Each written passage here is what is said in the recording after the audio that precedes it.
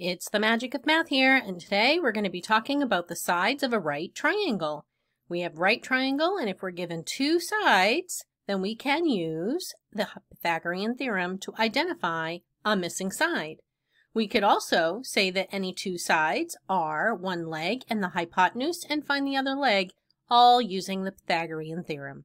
So here we go. Here's our question today. We're told that one side of a right triangle has a length of 5 centimeters. Another side of the triangle has a length of 10 centimeters. We are asked which of the following could represent the length in centimeters of the third side of the triangle, and we're going to select the two correct answers. So we have 5 answer choices to pick from, and we're picking 2. Here's where you pause the video, you do your best work, and then come back and hit play to see mine. Welcome back. We're going to find the 2 correct answers from these 5 answer choices. We are given the information that we have a right triangle. So a right triangle has one 90-degree angle, identified by this box. They meet perpendicularly, forms a 90-degree angle. So we know that we have one side that's 5 centimeters. So I'm going to take the shortest side of my drawn triangle and label it 5. We're told that the other side or another side of the triangle has a length of 10 centimeters, so 5 and 10. If we use the idea of Pythagorean theorem that applies to any right triangle, the sum of the squares of the legs, a squared plus b squared, the legs are the sides that form the right angle, are equal to the square of the longest side, the hypotenuse. So we're going to label this C.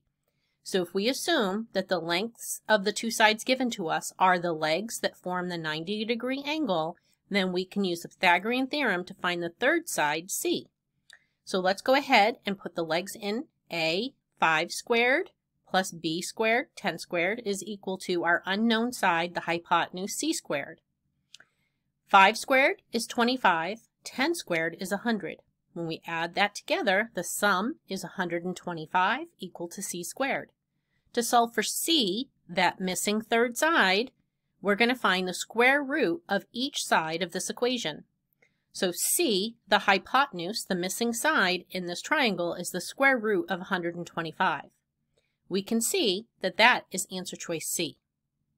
Now another possible outcome using this right triangle, let's bring on another right triangle, is that we could have a smallest side, 5, one of the legs, but the 10 could be the hypotenuse.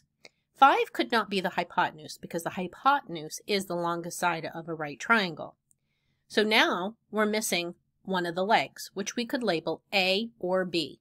So A squared plus B squared is equal to C squared. So A squared plus 5 squared equal to 10 squared.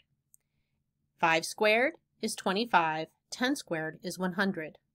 To solve for A squared, I'm going to subtract 25 from each side, so A squared equals 75. To solve for A, the missing third side, we're going to do the square root of each side. So A is equal to the square root of 75, which is answer choice B, and we have our 2 correct answers.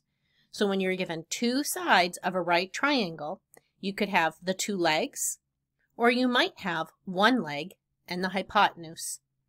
So there you have it. That is how we use the sides of a right triangle to find the missing third side using the Pythagorean theorem. Remember the legs, A and B, hypotenuse is C, opposite the right angle.